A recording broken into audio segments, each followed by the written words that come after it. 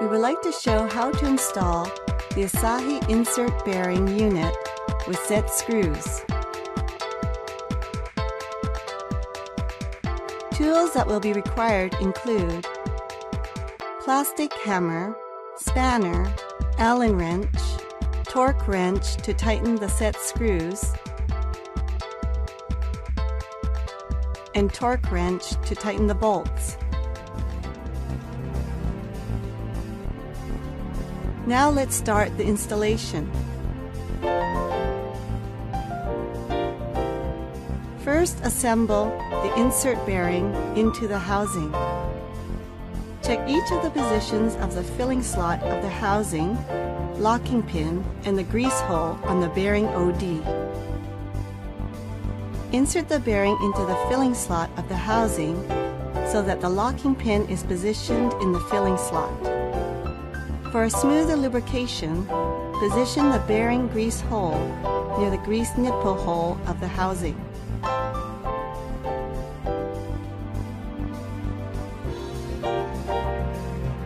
Now we install the bearing unit.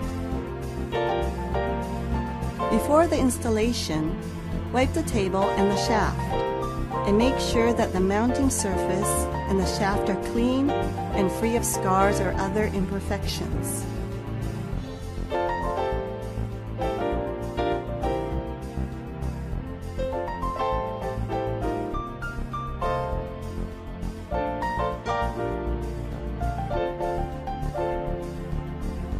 Wipe the housing base and insert the shaft into the bearing units.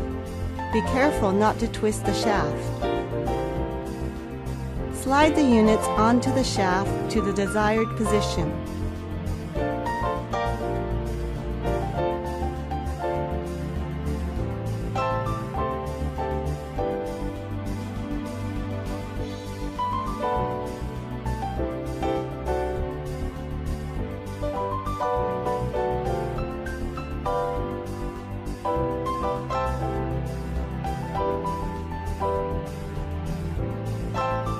Bolt them to the mounting base temporarily.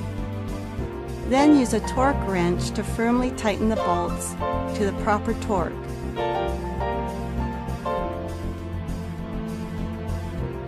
Tighten the set screws alternately with an Allen wrench.